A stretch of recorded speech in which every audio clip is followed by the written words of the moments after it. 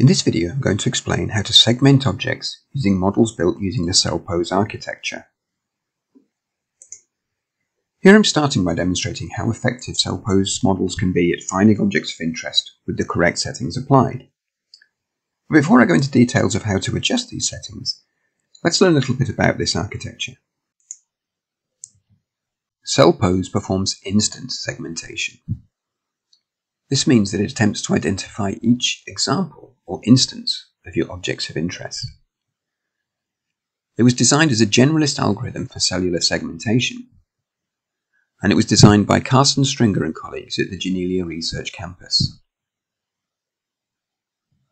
Cellpose models are extremely effective at segmenting the cellular objects for which the architecture was designed, as well as a wide range of non-cellular objects of interest in materials analysis. Cellpose models can cope with crowded and touching objects, and Cellpose can gain additional context from an optional second channel in color images or monochrome composite images. An optional size model can be trained, and this is dedicated simply to estimating the size of objects of interest.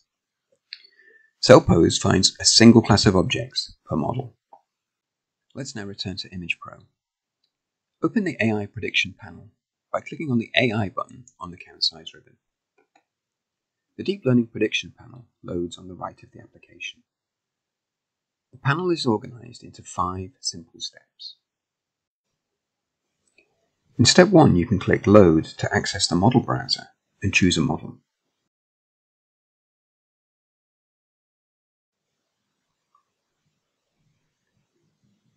In step 2, you can configure the appearance and set the class names of the objects you find.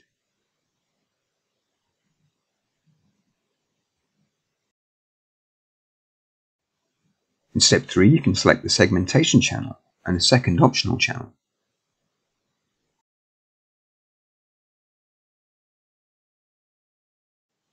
In step 4, you set the model options,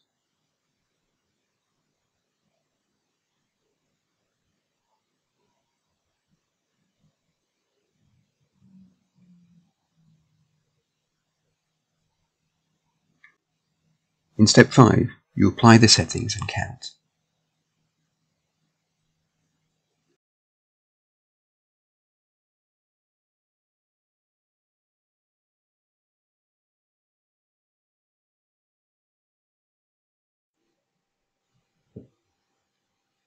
Let's consider some of these steps in more detail, starting with step 3, where target channels are selected.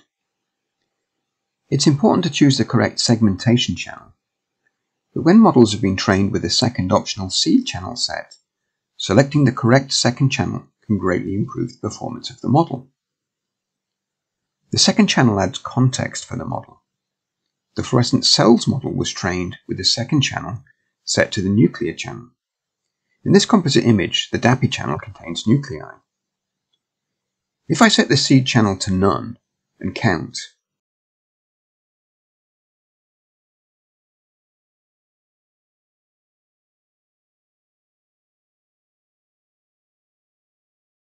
we can see some segmentation errors. When I restore the second channel,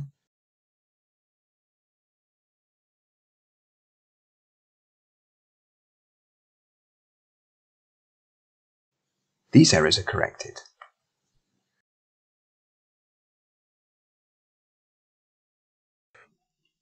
Next, let's look at the model options, starting with the object diameter.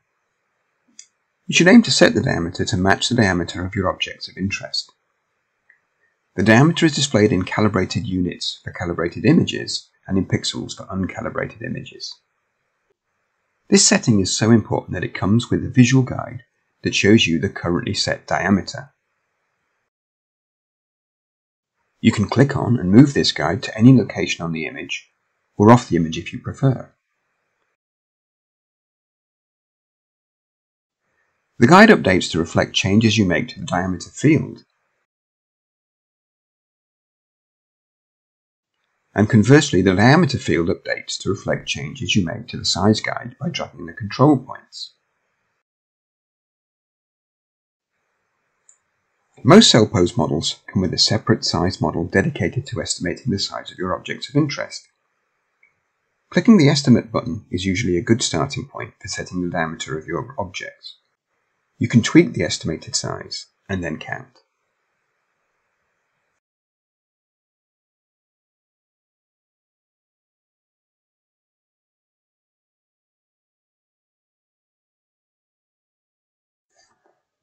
Some Cellpose models don't have a size model, and in some cases the estimate is poor. In these cases, it's easy to adjust the diameter to the correct range. Let me show you the importance of setting the diameter correctly. Here I'm searching for the large oval objects, nuclei, in this transmission electron micrograph. I'm going to use the TEM nuclei model.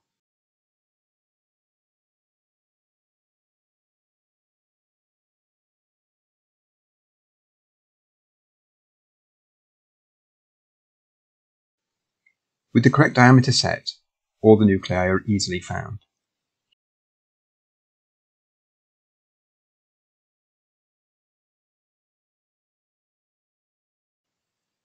With the diameter set too small, we fail to correctly find the nuclei. This is also the case when the diameter is set too large.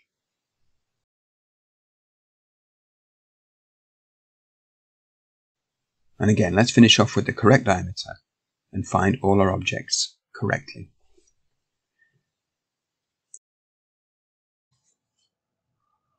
Now let's consider the strictness and probability threshold settings. Strictness is defined as the likelihood that predicted objects are real. We can decrease this value to find more objects, but at an increased risk of finding false positives. Next, probability threshold. The probability that every pixel in an image is part of an object is calculated by a model, but only the pixels with a probability above this threshold are used to determine objects. Again, we decrease to find more and larger objects, at the risk of finding false positives and making predicted objects too large. Let's illustrate this by trying to find the mitochondria in this transmission electron micrograph using the mitochondria model. The mitochondria are the dark structures in this image. Some have been sectioned along their short axes and others along their long axis. We'll start with a diameter of 92 and the default setting of 60 for strictness and 50 for probability threshold.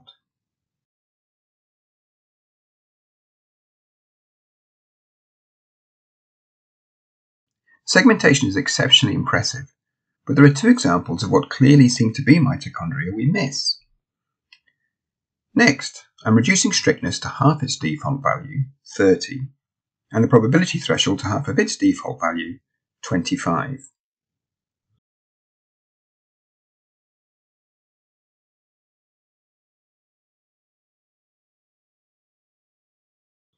When we count again, we segment the two objects we missed before.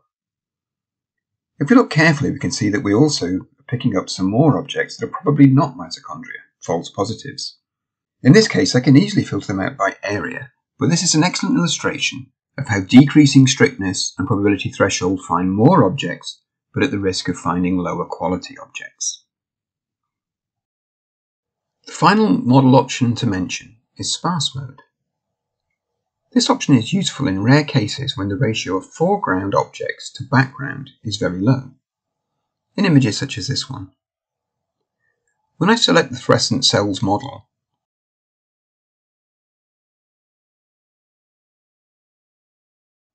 and set the targets, diameter, strictness and probability thresholds to values we'd expect to work, no objects are found.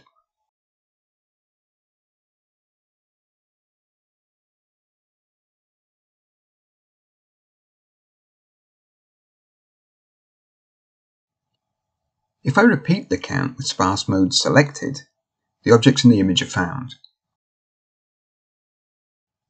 Please keep in mind that this option is seldom needed and is likely to be helpful only when objects are indeed sparse. Let's finish this video by looking at options in section 5. Here you can find an option to apply filters and automatic splits. As Cellpose is an instant segmentation architecture, finding each instance of an object of interest and separating it from neighbouring and even touching objects, filters and splits are seldom useful. Indeed, applying filters and splits is likely to spoil the good work that your Cellpose model is doing, as illustrated in this example, where unlabelled cells are found with the unlabelled cells model. And we can clearly see that there are some bad splits after applying this option.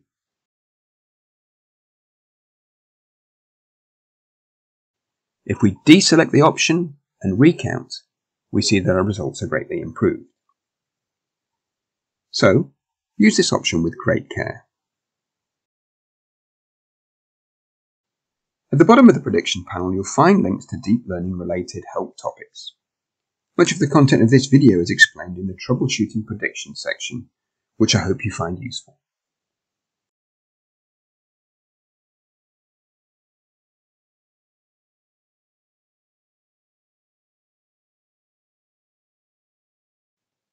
Thank you for watching this video. If you have any questions, please contact Cybernetics and we'll be happy to help.